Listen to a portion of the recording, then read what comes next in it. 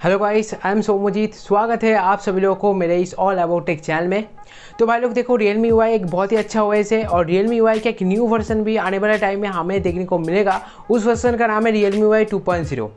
अभी पिछले वाले वीडियो में मैंने आप लोगों को बताया था, अगर वो वीडियो आप लोग देखना चाहते हैं तो इस वीडियो के एंड स्क्रीन में उसको देखने को मिल जाएगा, या आपके वीडियो के डिस्क्रिप्शन में, इस वीडियो का डिस्क्रिप्शन में उस वीडियो का लिंक मिल जाएगा। आप बहुत आसानी से जाके चेक कर सकते हैं कि Realme UI 2.0 क्या है, कब लॉन्च करेगा और उसके साथ साथ कौन कौन से डिवाइस सपोर्टेड है। पर आज हम लोग बात करेंगे ये Realme UI 2.0 का फीचर्स क्या है, मतलब क्या कुछ है इसके अंदर, क्यों ये सबसे अलग है, सबसे यूनिक है। आज इसके बारे में बातचीत करेंगे। तो चलिए आज का वीडियो शुरू करते हैं। आज हम लोग इस वीडियो में बात करने वाले Realme UI 2.0 का 15 प्लस बेस्ट फीचर्स, मतलब ऐसा कुछ फीचर्स बताऊंगा जो कि Realme UI को अलग तो बनाती है, उसके साथ साथ यहाँ पे काफ़ी कुछ हैंडी फीचर्स भी है जो आपको आपके जो लाइफ है उनको और भी ज़्यादा ईजियर बनाएगा और भी ज़्यादा सिक्योर बनाएगा। क्योंकि आप लोगों को पता है Realme UI 2.0 Android 11 पे बेस्ड है और Android 11 हमेशा इंप्रूव करता रहता है अपने प्राइवेसी और अपने सेटिंग्स के ऊपर। तो यहाँ पे भी आपको वो सब चीज़ें देखने को मिल जाएगा, उसके साथ साथ Realme का भी खुद का चीज़ें देखने को मिल जाएगा। तो चलिए स्टार्ट करते हैं सबसे पहले फीचर्स के बारे में। यहाँ पे जो सबसे पहला फीचर है उसका नाम है enhance dark mode.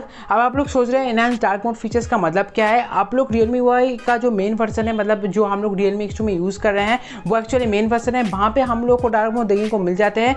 AMOLED display होने के कारण हम लोग को पिच डार्क मोड देखने को मिल जाते हैं, पर इन सम थर्ड पार्टी केसेस हम लोग को वो चीज़ देखने को नहीं मिलती और साथ साथ हम लोग को वहाँ पे काफ़ी कुछ प्रॉब्लम्स भी देखने को मिलते हैं डार्क मोड के अंदर। क्योंकि ये जो डार्क मोड है वो अब बीटा अपडेट पे चल रहा है और भाई लोग ये जो Realme UI 2.0 है, Realme UI 2.0 के अंदर आप लोगों को ये चीज़ बीटा में देखने को नहीं मिलेगा। ये चीज़ काफ़ी हद तक फिक्स हो जाएगा और हमें हर एक जो एप्लीकेशन है उसके अंदर हम लोग को पिच डार्क मोड देखने को मिलेगा, जो कि पिक्सल के जो कलर है उसको पूरी तरह से ऑफ कर देगा। उसके साथ साथ हमारे जो बैटरी कंजम्पशन है वो बहुत हद तक कम जाएगा और बैटरी बैकअप भी अच्छा खासा देखने को मिल जाएगा। अभी हम लोग बात करते हैं सेकेंड फीचर्स के बारे में और यहाँ पे जो सेकेंड फीचर्स है उसका नाम है बेटर बैटरी ऑप्टिमाइजेशन, मतलब बेटर पावर सेवर। अगर आप लोग ColorOS 7.2 के फीचर्स में देखें तो वहाँ पे बोला गया था मोस्ट पावर सेविंग, मतलब एक ऐसा पावर सेविंग यूनिट वहाँ पे क्लियर कर जाएगा जहाँ पे काफ़ी हद तक आपको बैटरी सेव होता हुआ देखने को मिल जाएगा। तो यहाँ पे उस चीज़ को यूज़ नहीं किया गया है। यहाँ पे एक और चीज़ को यूज़ किया गया है जो कि आपको स्टैंड बाई टाइम और आपका जो यूजेज टाइम के अंदर भी बैटरी को काफ़ी हद तक सेव करेगा। मतलब यहाँ पे कोई डेडिकेटेड पावर सेविंग ऑप्शन नहीं है, ये एक इनबिल्ट ऑप्शन है जिसके मदद से हमारी जो बैटरी है वो और भी अच्छे तरीके से सेव होगा और हम अपने बैटरी को काफ़ी आसानी से और अच्छी तरह से यूज़ भी कर सकेंगे। अभी हम लोग बात करते हैं नंबर 3 फीचर्स के बारे में और यहाँ पे जो नंबर 3 वाला फीचर्स है उसका नाम है सेकंड लेवल लॉक स्क्रीन। अभी आप लोग सोच रहे हैं second level lock screen features क्या है। एक्चुअली ये फीचर बेसिकली किड्स के ऊपर डेडिकेट किया गया है। अभी तक हर एक जो किड्स है उसके माँ बाप का फ़ोन होता है या उसके पास खुद का फ़ोन हो जाता है, तो वो किसी भी वेबसाइट में घुस जाते हैं, किसी भी एप्लीकेशन में घुस जाते हैं, तो हर बार किड्स के लिए एप्लीकेबल नहीं होता, वो वहाँ पे एडल्ट चीज़ें भी रहते हैं। तो यहाँ पे गूगल ने उस प्राइवेसी प्रोटेक्शन को ध्यान में रखते हुए यहाँ पे next second level lock screen का उपयोग किया है। Second level lock screen basically एक ऐसा लॉक स्क्रीन होगा जिस लॉक स्क्रीन को ओनली पेरेंट्स या 18 साल के ऊपर की कोई व्यक्ति खोल सकते हैं, कोई किड्स उसको यूज़ नहीं कर पाएगा। तो जो पेरेंट्स अपने बच्चे को फ़ोन दे रहे हैं तो उनको ज़रूर से ज़रूर ये चीज़ ध्यान में रखना होगा कि ज़रूर वो लोग सेकेंड लेवल लॉक स्क्रीन को इनेबल करके तभी उनके बच्चे को वो फ़ोन दे दे। उसके बाद हम लोग बात करते हैं एक बहुत ज़्यादा महत्वपूर्ण फीचर्स के बारे में जो कि है number 4th features. Number 4th features का नाम है नोटिफिकेशन हिस्ट्री शॉर्टकट। मतलब यहाँ पे भाई एक बहुत प्रॉब्लम आ जाती है और बहुत ज़्यादा गिल्टी फील होने लगती है। मतलब आप लोगों का कोई ऑफिस का मेल आया है या आप लोग का कोई व्हाट्सअप आया है या कुछ ऐसा चीज़ आया है जिसका नोटिफिकेशन आपके स्टेटस बार में है और आपने गलती से उस नोटिफिकेशन को हटा दिया। ये एक बहुत प्रॉब्लम वाली चीज़ है कि नोटिफिकेशन हटाने के बाद हम लोग उस नोटिफिकेशन को वापस देख नहीं सकते और भूल चुके हैं कि कहाँ पर नोटिफिकेशन आया था, किस ऐप पे नोटिफिकेशन आया था, पूरी तरह से ब्लैंक आउट हो चुके हैं। तो यहाँ पे हम लोग नोटिफिकेशन को बैक में बुला नहीं सकते, पर अप टू Android 11 और Realme UI 2.0 आप ये काम कर सकते हैं बहुत ही ज़्यादा आसानी से। आप लोगों को कोई भी प्रॉब्लम फेस करना नहीं पड़ेगा। आप काफ़ी आसानी से नोटिफिकेशन को बैक कर सकते हैं और देख सकते हैं कि कौन सा नोटिफिकेशन आता है और किस टाइम में आया था। अभी हम लोग बात करते हैं नंबर 5 फीचर्स के बारे में और यहाँ पे जो नंबर 5 वाला फीचर्स है भाई ये है double tap to go back. यहाँ पे जो आपका नेविगेशन बार है उसके अंदर जो बैक बटन आते हैं उस बैक बटन को आप हर एक बार प्रेस करेंगे तो वो एक एक एप्लीकेशन से बाहर आता रहेगा। पर यहाँ पे एक ऐसा ऑप्शन है जहाँ पे आप डायरेक्टली जंप आउट कर सकते हैं होम स्क्रीन में। अगर आप लोग डबल टैप करेंगे तो डायरेक्टली वो बैक होकर बाहर आ जाएगा और उसके लिए आप लोग को कोई भी एप्लीकेशन को पूरी तरह से मिनिमाइज नहीं करना पड़ेगा, बाहर आना नहीं पड़ेगा। तो ये फीचर्स भी काफ़ी ज़्यादा हैंडी है Android 11 एंड Realme UI 2.0 के लिए। नंबर 6 की बात करते हैं और नंबर 6 का जो फीचर से वो बहुत ज़्यादा इंपॉर्टेंट है, इम्प्रूव ऐप परमिशन।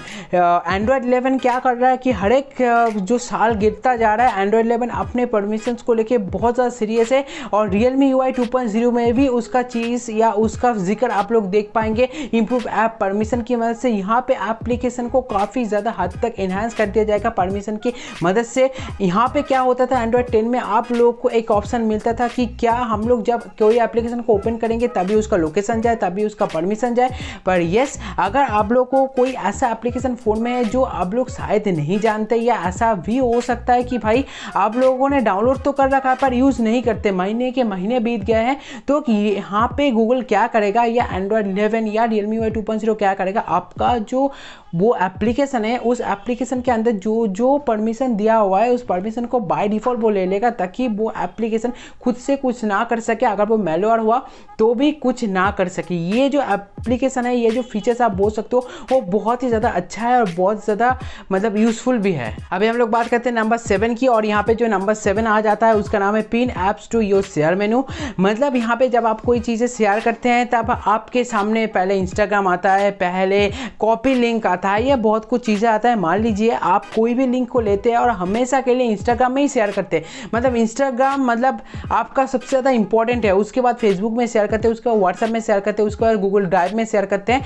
तो जो जो एप्लीकेशन को आप ज़्यादा परमिशन देंगे, मतलब ज़्यादा प्रायोरिटी देंगे, वो एप्लीकेशन आपके शेयर मेनू के सबसे टॉप में रहेगा और उसके लिए आपको ढूंढना नहीं पड़ेगा। मतलब अगर आप लोग जेंडर ज़्यादा यूज़ करते हैं, कि मैं जेंडर बहुत ज़्यादा यूज़ करता हूँ इस फ़ोन से लेके इस फ़ोन में डेटा ट्रांसफ़र करने के लिए, तो मेरा जो शेयर मेनू होगा एंड्रॉयड 11 में, वहाँ पे सबसे पहले मुझे जेंडर ही देखने को मिलेगा, जो कि काफ़ी अच्छे हैंडी फीचर है और आपके काम को भी काफ़ी अच्छी तरह से ये लोग आसान बना सकते हैं।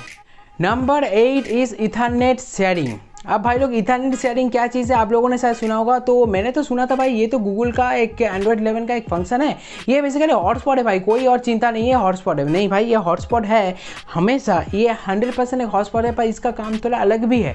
आप लोग डायरेक्ट USB से कंप्यूटर में कनेक्ट करते हैं, कंप्यूटर में कनेक्ट करके वहाँ से आप क्या कर सकते हैं कि वहाँ से आप किसी भी वेबसाइट में ब्राउज कर सकते हैं और कंप्यूटर में इंटरनेट का एक्सेस कर सकते हैं। पर ये जो ईथरनेट शेयरिंग है, अगर आप लोगों के पास कोई मोडेम या कोई राउटर है, वहाँ पे आप लोग डायरेक्ट USB से अपना फ़ोन को कनेक्ट कर सकते हैं और वहाँ से जो ईथरनेट पोर्ट है उससे आपका PC को कनेक्ट करके आप लोग PC में भी इंटरनेट डाल सकते हैं। और उसके साथ साथ ईथरनेट शेयरिंग की मदद से अगर आप अपने जो फ़ोन है उसको आपके राउटर के साथ कनेक्ट करते हैं, तो राउटर पूरी की पूरी घर को वो इंटरनेट सप्लाई दे देगा।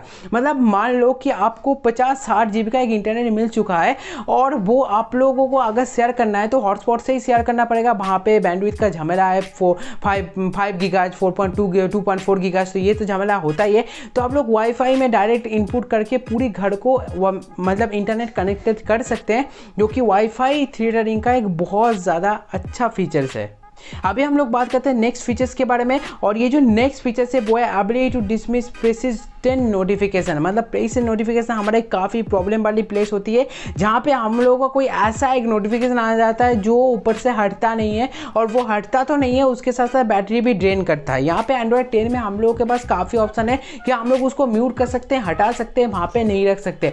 पर कुछ कुछ ऐसा आ जाता है जिसको हम लोग कभी भी साइड नहीं कर सकते, उसको हम लोग एंड्रॉयड 11 या आप लोग Realme UI 2.0 में साइड कर पाओगे, जो कि मेरे हिसाब से काफ़ी अच्छी बात है। और इसके मदद से जो बेकार के नोटिफिकेशन आते रहेंगे उस नोटिफिकेशन को हमको झेलना नहीं पड़ेगा, हम लोग सीधे उसको साइड कर सकते हैं। यहाँ पे जो नंबर 10 या नंबर 9 आ रही है वो आ रही है कि भाई यहाँ पे tag notification as important. Google ने क्या किया है कि जीमेल से कुछ फीचर्स चुरा के ले लिया है, और उन्होंने क्या किया है कि वहाँ पे जैसा कि ऑप्शन होता है कि mark mail as important mail, तो यहाँ पे भी ऐसा किया गया है, जो जो नोटिफिकेशन आपका बहुत ज़्यादा इंपॉर्टेंट होंगे उस नोटिफिकेशन को आप लोग फेवरेट्स के तौर पे सेव कर सकते हो। वो नोटिफिकेशन आपके ऊपर से हटेगा नहीं, और आप जितनी बार ऑल क्लियर दबाओगे वो नहीं हटेगा, जिसका एक बहुत ज़्यादा अच्छा और हैंडी फीचर्स भी आप मान सकते हो। के बाद वाला जो फीचर्स है भाई बहुत ज़्यादा इन्हांस है और बहुत ज़्यादा अच्छा है और अपग्रेडेड है।